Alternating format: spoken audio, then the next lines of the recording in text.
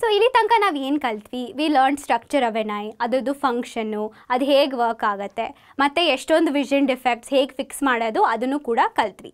So ನೀವು ಕೇಳ್ತಿರ್ಬೋದು, ಅಕ್ಕ ಇದೆಲ್ಲ ಒಂದೇ ಕಣ್ಣು ಮಾಡ್ಬೋದು ಅಂದರೆ ನಮ್ಗೆ ಯಾಕೆ 2 ಕಣ್ಣಿದೆ, ಪ್ರಾಣಿಗಳಿಗೂ ಪಕ್ಷಿಗಳಿಗೂ ಯಾಕೆ 2 ಕಣ್ಣಿದೆ ಅಂತ ನೀವು ಕೇಳ್ತಿರ್ಬೋದು. ಯಾಕೆ ನಮಗೆ 2 ಕಣ್ಣಿದೆ, ಬರೀ ಒಂದೇ ಕಣ್ಣಿಲ್ಲ ಅಂದರೆ ನಮಗೆ ಇನ್ಕ್ರೀಸ್ಡ್ ಫೀಲ್ಡ್ ಆಫ್ ವ್ಯೂ ಇರುತ್ತೆ, ಆಯಿತಾ. So human being has a horizontal field of view of about 150 degrees. ನೀವು ಮ್ಯಾಥಲ್ಲಿ ಡಿಗ್ರೀಸ್ ಮತ್ತು ಆ್ಯಂಗಲ್ಸ್ ಬಗ್ಗೆ ಕಲ್ತಿರ್ಬೇಕಲ್ವಾ. ಸೊ 180 ಡಿಗ್ರೀಸ್ ಬಂದ್ಬಿಟ್ಟು ಹೀಗೆ ಸ್ಟ್ರೇಟ್ ಲೈನ್ ಇರುತ್ತಲ್ವಾ. ಸೊ 180 ಡಿಗ್ರೀಸ್ 2 ಐ ಅಂದರೆ 2 ಕಣ್ಣು ಜೊತೆ ನಮಗೆ 180 ಡಿಗ್ರೀಸ್ ಫೀಲ್ಡ್ ಆಫ್ ವ್ಯೂ ಇರುತ್ತೆ. ನೀವು ನೋಡಿದರೆ ಸ್ಟ್ರೇಟಾಗಿ ನೋಡಿದ್ರೆ ನಿಮಗೆ 180 ಡಿಗ್ರೀಸ್ ಕಾಣ್ತಿದೆ ಅಲ್ವಾ.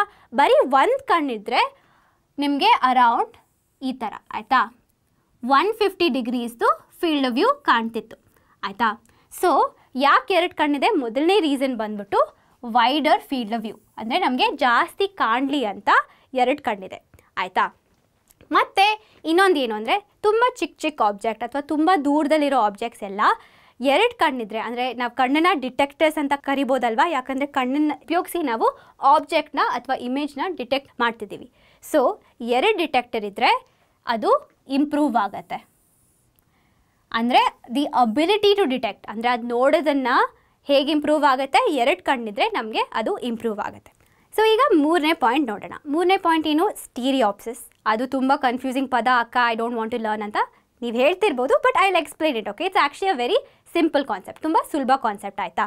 ಸೊ ನಮ್ಮ ಮನುಷ್ಯರಿಗೆ ನಮ್ಮ ಕಣ್ಣು ಹೇಗೆ ಪೊಸಿಷನ್ ಆಗಿರುತ್ತೆ, ನಮ್ಮ ಮುಖ ಹೇಗಿರುತ್ತಲ್ವ, ಮುಖದ ಮೇಲೆ ಸ್ಟ್ರೇಟಾಗಿ ಇರುತ್ತಲ್ವ ನಮ್ಮ ಕಣ್ಣು. ಸೊ ಅದು ಏನು ಹೇಳಿದೆ, the field of view is 180 degrees for humans ಅಲ್ವಾ. ಆದರೆ ನಾವು ಬೇರೆ ಪ್ರಾಣಿಗಳದ್ದು ಎಕ್ಸಾಂಪಲ್ ತೊಗೊಂಡ್ರೆ, ಫಾರ್ ಎಕ್ಸಾಂಪಲ್ ಕುದುರೆ ತೊಗೊಳ್ಳೋಣ. ಸೊ ಕುದುರೆದ ಕಣ್ಣು ಹೇಗಿರುತ್ತೆ, ಒಂದು ಈ ಕಡೆ ಇರುತ್ತೆ, ಒಂದು ರೈಟ್ ಹ್ಯಾಂಡ್ ಸೈಡ್, ಒಂದು ಲೆಫ್ಟ್ ಹ್ಯಾಂಡ್ ಸೈಡ್ ಇರುತ್ತಲ್ವಾ. ಸೊ ಅದರಿಂದ ಅದು ಫೀಲ್ಡ್ ಆಫ್ ವ್ಯೂ ಜಾಸ್ತಿ ಇನ್ಕ್ರೀಸ್ ಆಗುತ್ತೆ, ಆಯಿತಾ.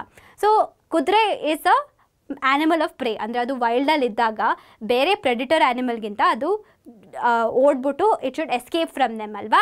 ಸೊ ಎಸ್ಕೇಪ್ ಮಾಡಬೇಕು ಅಂದರೆ it should be able to C it surroundings, ಅಂದರೆ ಅದ್ರ ಹತ್ರ ಎಲ್ಲ ಇರೋದನ್ನ ಅದು ಕ್ಲಿಯರಾಗಿ ಕಾಣಬೇಕಲ್ವಾ. ಸೊ ಅದಕ್ಕೆ for horses field of view ಜಾಸ್ತಿ ಇರುತ್ತೆ. ಆದರೆ ನಮ್ಮ ಮನುಷ್ಯರಿಗೆ ಅಷ್ಟೊಂದು ಜಾಸ್ತಿ ಫೀಲ್ಡ್ ಆಫ್ ವ್ಯೂ ಏನು ಬೇಕಿರಲ್ಲ, ಆಯಿತಾ. ಸೊ ನಮಗೆ ಫೀಲ್ಡ್ ಆಫ್ ವ್ಯೂ 180 ಡಿಗ್ರೀಸ್ ಇರುತ್ತೆ. ಅದು ಯಾಕೆ 180 ಡಿಗ್ರೀಸ್ ಇರುತ್ತೆ ಅಂದರೆ ಇನ್ನೊಂದು ರೀಸನ್ ಇದೆ, ಆಯಿತಾ. So that we can perceive depth ಅಂದರೆ ನಿಮ್ಗೆ ಗೊತ್ತಿರಬೇಕಲ್ವಾ, 2D objects, 3D objects. 2D ಅಂದರೆ ಫುಲ್ ಫ್ಲ್ಯಾಟ್, 3D ಅಂದರೆ 3 ಡೈಮೆನ್ಷನಲ್. ಸೊ 3 ಡೈಮೆನ್ಷನಲ್ ಆಬ್ಜೆಕ್ಟ್ಸ್ಗೆ ಡೆಪ್ತ್ ಅಂತ ಒಂದು ಪ್ರಾಪರ್ಟಿ ಇರುತ್ತಲ್ವಾ. ಸೊ ಇದನ್ನು ಅರ್ಥ ಮಾಡ್ಕೊಳ್ಳೋಕ್ಕೆ I teach you one simple experiment, ಆಯಿತಾ.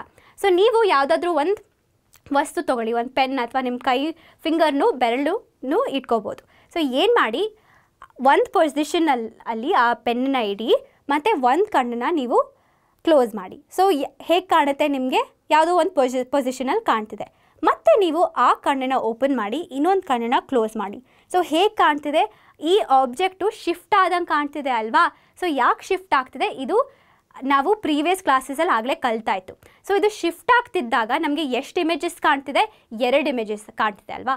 ಒಂದು ಕಣ್ಣಲ್ಲಿ ಯಾವುದೋ ಒಂದು ಇಮೇಜ್ ಫಾರ್ಮ್ ಆಗ್ತಿದೆ, ಇನ್ನೊಂದು ಕಣ್ಣಲ್ಲಿ ಇನ್ನೊಂದು 2ನೇ ಇಮೇಜ್ ಫಾರ್ಮ್ ಆಗ್ತಿದೆ. ಸೊ ನಮಗೆ 2 ಇಮೇಜ್ ಫಾರ್ಮ್ ಆಗ್ತಿದೆ. ಸೊ ಈ 2 ಇಮೇಜ್ ಫಾರ್ಮ್ ಆಗಿ ನೋಡಿ, ಈ ಪಾಯಿಂಟ್ ಏನಂತ ಹೇಳ್ತಿದೆ, because R eyes are separated by a few centimetres, each I seize a slightly different image. ಅಂದರೆ 2 ಕಣ್ಣು ಬೇರೆ ಬೇರೆ ಸ್ವಲ್ಪ ವ್ಯತ್ಯಾಸ ಇರೋದು ಇಮೇಜ್ ಕಾಣುತ್ತೆ. ನಮ್ಮ brain it's a very powerful tool. ಏನು ಮಾಡುತ್ತೆ, it combines the 2 images to form 1. ಇದು ಯಾಕೆ ಕಂಬೈನ್ ಮಾಡಬೇಕು, ಬರೀ ಒಂದೇ image ಇಟ್ಕೋಬೋದಲ್ವಾ. It combines it for us to understand depth, ಅಂದರೆ ಆ ಆಬ್ಜೆಕ್ಟ್ದು 3 ಡೈಮೆನ್ಷನ್ ಕ್ವಾಲಿಟಿ ನೋಡೋಕ್ಕೆ ಅದು 2 ಇಮೇಜ್ನ ತೊಗೊಂಡು ನಾವು ಅದು ಕಂಬೈನ್ ಮಾಡುತ್ತೆ. ಸೊ ನಮಗೆ ಒಂದು 3 ಡೈಮೆನ್ಷನಲ್ ಆಬ್ಜೆಕ್ಟ್ ನೀಟಾಗಿ ಕಾಣುತ್ತೆ. ಸೊ ನಾವು ಇಲ್ಲಿ ತನಕ ಏನು ಕಲ್ತ್ವಿ, V learned about the importance of ice ಹೇಗೆ ಫಂಕ್ಷನ್ ಆಗುತ್ತೆ ಅದು ಕಲ್ತ್ವಲ್ಲ. ಸೊ ನಮಗೆ ವಿ ಆರ್ ವೆರಿ ಫಾರ್ಚುನೇಟ್, ನಮಗೆ 2 ಕಣ್ಣಿದೆ ಅಂತ ನಾವು ಕಾಣ್ಬೋದು ಅಂತ ನಮಗೆ ಗೊತ್ತು. ಬಟ್ ನಿಮಗೂ ಗೊತ್ತಲ್ವಾ, ನಮ್ಮ ಸರೌಂಡಿಂಗ್ಸಲ್ಲಿ ಕೆಲವ್ರಿಗೆ ಕಣ್ಣು ಅಥವಾ ಸೈಟ್ ಇರಲ್ಲ ಅವ್ರಿಗೆ, they don't have the gift of vision. So ಅವ್ರನ್ನ ಏನಂತ ಕರಿತೀವಿ, we call dum ವಿಜುಲಿ impaired. So ಅವ್ರಿಗೆ ಏನೂ ಕಾಣಲ್ಲ ಅಲ್ವಾ. ಸೊ ಅವ್ರಿಗೆ ಹೇಗೆ ಹೆಲ್ಪ್ ಮಾಡ್ಬೋದು ನಾವು, we can help them through eye donation. So ಈ ಐ ಡೊನೇಷನ್ ಹೇಗಾಗುತ್ತೆ, ನಾವು ಸತ್ತಾಗ ನಮ್ಮ ದೇಹದಲ್ಲಿರೋ ಎಲ್ಲ ಆರ್ಗನ್ಸ್ ಇನ್ನೂ ವರ್ಕ್ ಆಗ್ತಿರುತ್ತೆ ಆಯಿತಾ, ಒಂದು ಶಾರ್ಟ್ ಪೀರಿಯಡ್ ಆಫ್ ಟೈಮ್ಗೆ ಅದು ಇನ್ನೂ ವರ್ಕ್ ಆಗ್ತಿರುತ್ತೆ. ಸೊ ನಮ್ಮ ಐಸ್ನ ಡೊನೇಟ್ ಮಾಡಿದಾಗ ನಾವು ಸಾಕಷ್ಟು ಜನಕ್ಕೆ ಅವ್ರಿಗೆ ಗಿಫ್ಟ್ ಆಫ್ ಸೈಟ್ನ ನಾವು ಕೊಡ್ಬೋದು ಆಯಿತಾ. ಸೊ ಇಲ್ಲ ಅಂದರೆ ಏನಾಗುತ್ತೆ, it will just get buried, ನಿಮ್ಮ ದೇಹದ ಜೊತೆ ಎಲ್ಲ ಆರ್ಗನ್ಸ್ ಕೂಡ ಬರಿ ಆಗಿಬಿಡುತ್ತೆ ಆಯಿತಾ. ಸೊ ನಿಮಗೂ ಕೂಡ ಈ ಐ ಡೊನೇಷನ್ ಇಂಟ್ರೆಸ್ಟ್ ಇದ್ದರೆ ನೀವೇನು ಮಾಡ್ಬೋದು ಅಂದರೆ ಐ ಡೋನರ್ ಫಾರ್ಮ್ನ ಫಿಲ್ ಮಾಡ್ಬೋದು. ಅವ್ರು ಏನು ಮಾಡ್ತಾರೆ, ನಿಮ್ಮದೆಲ್ಲ ಡೀಟೇಲ್ಸ್ ತೊಗೋತಾರೆ, ಆಮೇಲೆ ನಿಮ್ಮನ್ನ ಐ ಡೋನರ್ಗೆ ಕನ್ಸಿಡರ್ ಮಾಡ್ತಾರೆ. ಈಗ ನಾವು ಹಿಂದಿನ ಚಾಪ್ಟರಲ್ಲಿ ಏನು ಕಲ್ತ್ವಿ, V learned about refraction of light ಅಲ್ವಾ. ಸೊ ರಿಫ್ರಾಕ್ಷನ್ ಆಫ್ ಲೈಟ್ ಏನು, it is the bending of light when it travels from one medium to the other medium. So ನಾವು ಎಷ್ಟು ಮೀಡಿಯಮಲ್ಲಿ ಕಲ್ತ್ವಿ, V learned about glass, air, so many things ಅಲ್ವಾ. And we learned about refraction of light through glass slab and various lenses. So ಈಗ ನಾವು prism ಬಗ್ಗೆ ಕಲಿಯೋಣ. What even is a prism? Prism is a piece of glass R any other transparent material.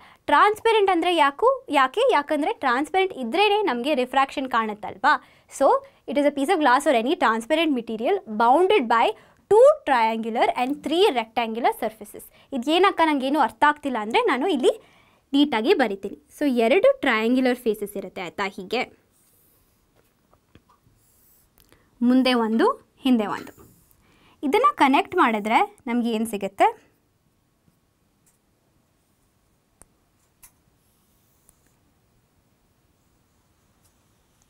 Prism ಸಿಗುತ್ತೆ. So ಈ ಪ್ರಿಸಮಲ್ಲಿ we have 3 rectangular faces and 2 triangular faces. So ಟೋಟಲಲ್ಲಿ 5 faces. So ನಾವು ಈ triangular ಸೈಡಿಂದ ನೋಡಿದಾಗ ಹೇಗೆ ಕಾಣುತ್ತೆ ನಮ್ಮದು ಪ್ರಿಸಮು, ಒಂದು ಸಿಂಪಲ್ ಆಗಿರೋ ಟ್ರಯಾಂಗಲ್ ಥರ ಕಾಣುತ್ತೆ. ಸೊ ಈ ಟ್ರಯಾಂಗಲಲ್ಲಿ ನೀವು ಏನು ನೋಡಬೇಕು ಅಂದರೆ, the angle between the 2 refracting surfaces is called the refracting angle R the angle of the prism. So ಈ ಪ್ರಿಸಮಲ್ಲಿ ನೋಡಿದ್ರೆ ಇದೊಂದು ರಿಫ್ರಾಕ್ಟಿಂಗ್ ಸರ್ಫೇಸ್ ಅಲ್ವಾ, ಇದು ಮತ್ತು ಇದು ಕೂಡ ಒಂದು ರಿಫ್ರಾಕ್ಟಿಂಗ್ ಸರ್ಫೇಸ್. ಸೊ ಈ ಮಧ್ಯದಲ್ಲಿರೋ ಆ್ಯಂಗಲ್ನ ನಾವು refracting angle R angle of the prism ಅಂತ ಕರಿತೀವಿ. ಸೊ ಇದನ್ನೇ ನಾನು ಫ್ರಂಟ್ ವ್ಯೂವಿಂದ ನೋಡಿದಾಗ ಏನಿದು, ಈ ಸೈಡು ಒಂದು ರಿಫ್ರಾಕ್ಟಿವ್ ಇಂಡೆಕ್ಸ್ ರಿಫ್ರಾಕ್ಟಿಂಗ್ ಸರ್ಫೇಸ್, ಈ ಸೈಡು ಕೂಡ ಒಂದು ರಿಫ್ರಾಕ್ಟಿಂಗ್ ಸರ್ಫೇಸ್, ಮಧ್ಯದಲ್ಲಿರೋ ಆ್ಯಂಗಲ್ ಏನು, angle of the prism. So ಈಗ ನಾವು will trace the path of light through the prism. ಅಂದರೆ ಈ ಪ್ರಿಸಮ್ನಲ್ಲಿ ಯಾವುದೋ ಒಂದು ಇನ್ಸಿಡೆಂಟ್ರೆ ಹೇಗೆ ಒಳಗಡೆ ರಿಫ್ರಾಕ್ಟ್ ಆಗಿ ಹೊರಗಡೆ ಹೇಗೆ ಎಮರ್ಜ್ ಆಗುತ್ತೆ ಇಲ್ಲಿ ನೋಡೋಣ ಆಯಿತಾ. ಸೊ ಇಲ್ಲಿ ಏನು ಕೊಟ್ಟಿದ್ದಾರೆ, labelling of such a diagram is very very important ಆಯಿತಾ.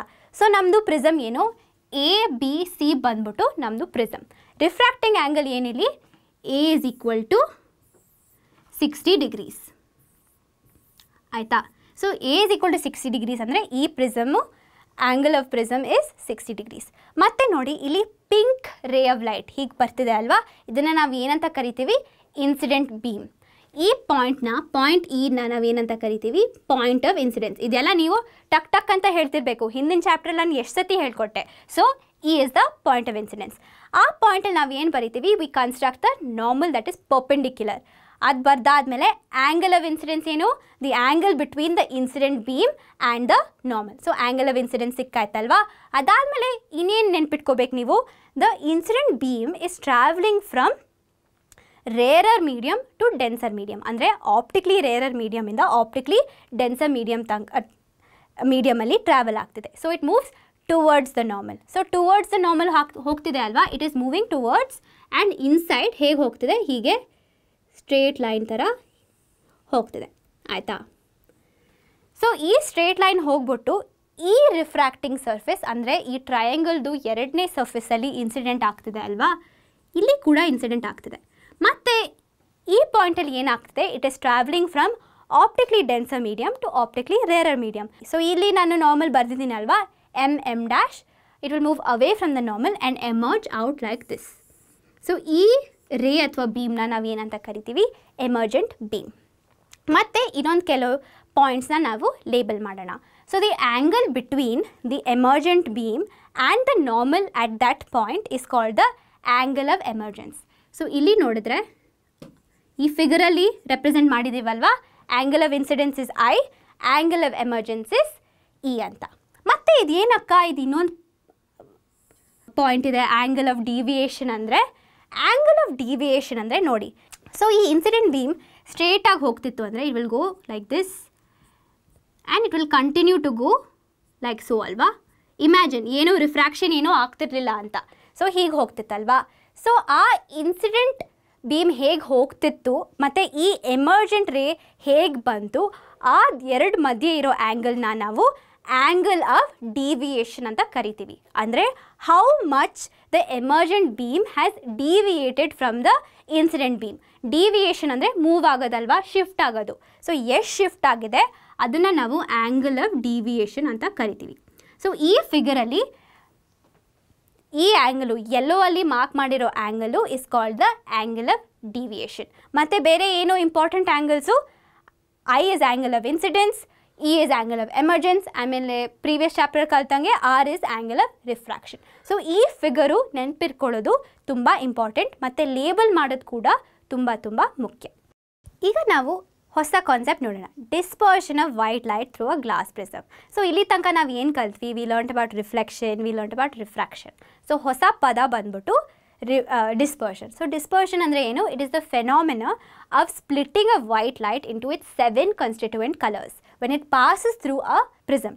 ಇದನ್ನು ಏನಂತ ಕರಿತೀವಿ? Dispersion of white light are just dispersion. So ಈ 7 ಕಲರ್ಸ್ ಅಂದರೆ ಏನು? ನೀವು ಚಿಕ್ಕ ಚಿಕ್ಕ ಮಕ್ಕಳಾಗಿದ್ದರಿಂದ ನಿಮ್ಗೆ ಗೊತ್ತಿರಬೇಕಲ್ವಾ. ವಿಬ್ಗ್ಯೋರ್ ಅಂದರೆ constituent colours of the rainbow. ವಿಬ್ಗ್ಯೋರ್ ಅಂದರೆ ಏನು? Violet, IndiGo, blue, green, yellow, orange and red ಅಲ್ವಾ. ಸೊ ಈ ವೈಟ್ ಲೈಟು ಈ 7 ಕಲರ್ಸಿಗೆ ಸ್ಪ್ಲಿಟ್ ಆಗುತ್ತೆ. ಈ 7 ಕಲರ್ಸ್ದು ಬ್ಯಾಂಡ್ ನಾವು ಏನಂತ ಕರಿತೀವಿ? It is called the spectrum. So spectrum of colours is the 7 colours that white light splits into. ಆಯಿತಾ? ಅದನ್ನು ನೀವು ಅರ್ಥ ಮಾಡ್ಕೋಬೇಕು. ಮತ್ತು ಯಾಕೆ ಈ ಡಯಾಗ್ರಾಮಲ್ಲಿ ನೋಡಿ, ಈ ಡಯಾಗ್ರಾಮಲ್ಲಿ ಒಂದೇ ಇನ್ಸಿಡೆಂಟ್ ಲೈಟ್ ಬೀಮ್ ಇದೆ ಅಲ್ವಾ, ಈ ವೈಟ್ ಲೈಟ್ ಬೀಮು. ಇದು ಯಾಕೆ ಸ್ಪ್ಲಿಟ್ ಆಗ್ತಿದೆ, ಯಾಕೆ ವೈಲೆಟ್ ಈ ಕಡೆ ಇದೆ, ಯಾಕೆ ರೆಡ್ ಆ ಕಡೆ ಇದೆ ಅಂತ ನಾನೀಗ ಎಕ್ಸ್ಪ್ಲೇನ್ ಮಾಡ್ತೀನಿ. Different colours of light bend at different angles with respect to the incident angle. So ನಮ್ಮ ಇನ್ಸಿಡೆಂಟ್ ಆ್ಯಂಗಲ್ ಬಂದ್ಬಿಟ್ಟು ಹೀಗಿರುತ್ತಲ್ವಾ, ಆಯಿತಾ. ಸೊ ನಮ್ಮ ಇನ್ಸಿಡೆಂಟ್ ಆ್ಯಂಗಲ್ ಬಂದ್ಬಿಟ್ಟು ಆ್ಯಂಗಲ್ ಐ ಇರುತ್ತೆ. ಸೊ ಇಲ್ಲಿ ನೋಡಿದ್ರೆ ಏನು ಅರ್ಥ ಮಾಡ್ಕೋಬೋದು ನೀವು? Violet light bends the most, ಅಂದರೆ ಈ ವೈಲೆಟ್ ಕಲರು ಜಾಸ್ತಿ ಬೆಂಡ್ ಆಗ್ತಿದೆ, ಆಯಿತಾ. So it is bending the most and red light is bending the least. So ನಮ್ಮ ಇನ್ಸಿಡೆಂಟ್ ರೇ ಹೀಗೆ ನಾವು ಕಂಟಿನ್ಯೂ ಮಾಡಿದ್ರೆ ಹೀಗೆ ರಿಫ್ರಾಕ್ಷನ್ ಇಲ್ಲದೆ ಅದು ಹೇಗೆ ಹೋಗ್ತಿತ್ತು ಪ್ರಿಸಮ್ ಒಳಗಡೆ ಹೇಗೆ ಹೋಗ್ತಿತ್ತು, ಪ್ರಿಸಮ್ ಹೇಗೆ ಹೋಗ್ತಿತ್ತು, ಹೀಗೆ ಸ್ಟ್ರೇಟ್ ಹೋಗ್ತಿತ್ತಲ್ವಾ. ಸೊ ಏನು ನೋಡ್ಬೋದು ನೀವು? ರೆಡ್ ಲೈಟ್ ಸ್ವಲ್ಪ ಬೆಂಡ್ ಆಗ್ತಿದೆ, ಅದಾದಮೇಲೆ ಆರೆಂಜ್ ಲೈಟ್ ಇನ್ನೂ ಸ್ವಲ್ಪ ಬೆಂಡ್ ಆಗ್ತಿದೆ, ಅದಾದಮೇಲೆ ಯೆಲ್ಲೋ, ಆದಮೇಲೆ ಗ್ರೀನ್, ಅದಾದಮೇಲೆ ಬ್ಲೂ, ಅದಾದಮೇಲೆ ಇಂಡಿಗೋ, ಆಮೇಲೆ ಕೊನೆಯದಾಗಿ ವೈಲೆಟು ಜಾಸ್ತಿ ಬೆಂಡ್ ಆಗ್ತಿದೆ. ಸೊ ಇದು ಬೇರೆ ಬೇರೆ ಆ್ಯಂಗಲ್ ಬೆಂಡ್ ಆಗದಿದ್ದರಿಂದ ನಮಗೇನು ಕಾಣ್ತಿದೆ? We are getting the spectrum of colours, ಆಯಿತಾ. ಸೊ ಇದು ಅರ್ಥ ಮಾಡ್ಕೊಳ್ಳೋದು ತುಂಬ ಮುಖ್ಯ. ಸೊ ಈ ಡಿಸ್ಪರ್ಷನ್ನ ಯಾರು ಕಂಡಿದ್ದಿದ್ದು?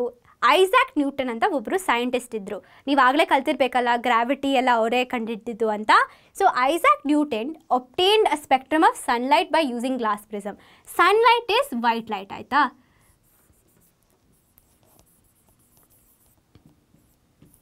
ಸೊ ಅವರು ಈ ವೈಟ್ ಲೈಟ್ನ ಈ ಸ್ಪೆಕ್ಟ್ರಮಿಗೆ ಸ್ಪ್ಲಿಟ್ ಮಾಡಿದ್ರು using a glass prism. So next ಅವ್ರು ಏನು ಟ್ರೈ ಮಾಡಿದ್ರು ಅಂದರೆ ಈ 7 ಕಲರ್ಸ್ದು ಸ್ಪೆಕ್ಟ್ರಮ್ನ ಇನ್ನೂ ಜಾಸ್ತಿ ಕಲರ್ಸಿಗೆ ಸ್ಪ್ಲಿಟ್ ಮಾಡೋಕ್ಕೆ ಪ್ರಯತ್ನ ಪಟ್ಟರು, ಬಟ್ ಅವ್ರಿಗೆ ಆಗಲಿಲ್ಲ, ಆಯಿತಾ. ಸೊ ಏನು ಅವರು he tried many different ways, but it did not work. ಅಂದರೆ using another prism he was not able to split again. ಆದರೆ ಅವ್ರು ಏನು ಮಾಡಿದ್ರು, ನೆಕ್ಸ್ಟು ಈ ಥರ ಇದ್ದಿದ್ದು ಪ್ರಿಸಮು ಈಗಿತ್ತಲ್ವಾ. ಸೊ ಹೇಗೆ ಬರ್ತಿತ್ತು? ಇನ್ಸಿಡೆಂಟ್ ಲೈಟ್ ಆಗಿ ಹೇಗೋ ಡಿಸ್ಪರ್ಸ್ ಆಗ್ತಿತ್ತಲ್ವಾ. ನೆಕ್ಸ್ಟ್ ಏನು ಮಾಡಿದ್ರು, ಅವರು ಇನ್ವರ್ಟೆಡ್ ಪ್ರಿಸಮ್ ತೊಗೊಂಡ್ರು, ಆಯಿತಾ. ಹೀಗೆ ಇಲ್ಲಿ ಡಯಾಗ್ರಾಮಲ್ಲಿ ಕೊಟ್ಟಿದ್ದೀನಲ್ಲ, ಇನ್ವರ್ಟೆಡ್ ಪ್ರಿಸಮ್. ಸೊ ಅವ್ರೇನು ಮಾಡಿದ್ರು, ಈ ಇನ್ವರ್ಟೆಡ್ ಪ್ರಿಸಮ್ನ ಒರಿಜಿನಲ್ ಪ್ರಿಸಮ್ ಪಕ್ಕಾನೇ ಇಟ್ಟರು. ಸೊ ಅವಾಗೇನಾಯಿತು, ಈ spectrum of colours was incident on the second prism. ಅಂದರೆ ಈ spectrum of colours second prism ಒಳಗಡೆ ಹೋಗಿ ಅದು ಡಿಸ್ಪರ್ಸ್ ಆಗಿದ್ದು ಎಲ್ಲ ಒಟ್ಟಿಗೆ ಸೇರಿ ಹೊರಗಡೆ it came out as white light. So ಇಲ್ಲಿ ನೋಡಿದ್ರೆ ಏನು ಅರ್ಥ ಆಗ್ತಿದೆ ನಿಮಗೆ? ಒಂದು ಕಡೆ ಈ ವೈಟ್ ಲೈಟ್ ಹೋಗ್ಬಿಟ್ಟು ರೆಡ್ಡಿಂದ ವೈಲೆಟ್ ತನಕ 7 ಕಲರ್ಸು ಸ್ಪೆಕ್ಟ್ರಮ್ಗೆ ಸ್ಪ್ಲಿಟ್ ಆಗ್ತಿದೆ ಅಥವಾ ಡಿಸ್ಪರ್ಸ್ ಆಗ್ತಿದೆ.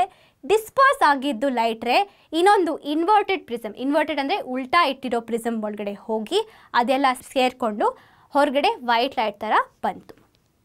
ಸೊ ಇದೇನು ಅರ್ಥ ಮಾಡ್ಕೋಬೋದು ನಾವು ಇದರಿಂದ?